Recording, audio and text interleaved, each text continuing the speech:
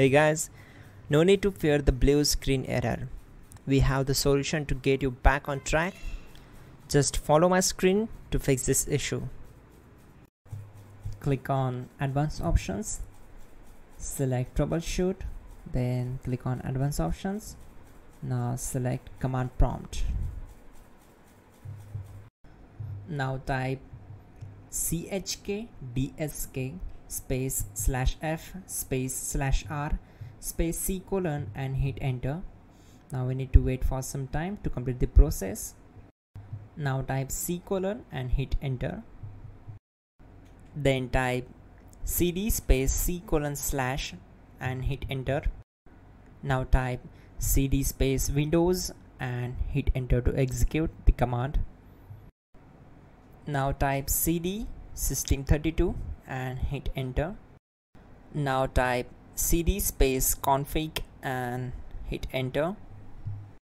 Now type md backup and simply hit enter. Now type copy **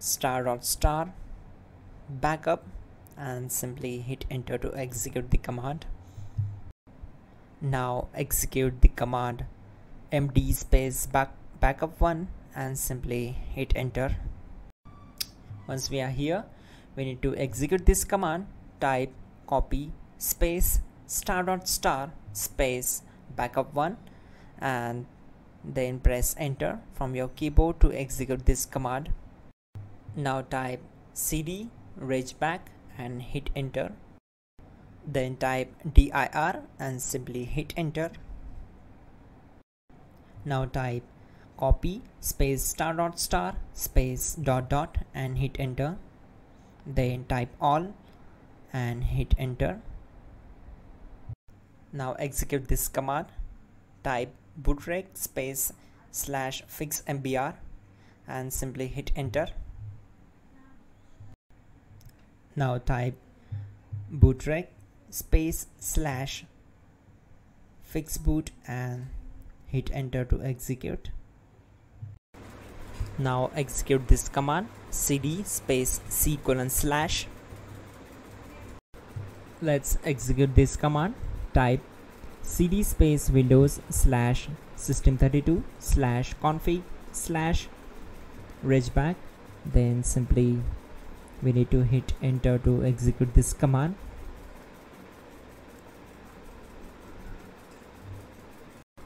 Now type this command bcdedit space /export space c : /bcd backup and hit enter. Type cd space c : / and hit enter. Now type this md space boot and hit enter. Type cd space boot and hit enter. Now type md space bcd and simply hit enter to execute this command. Now execute this command. Type cd space c : / and hit enter. Now type attrib c : /boot /bcd -h -r-s and hit enter.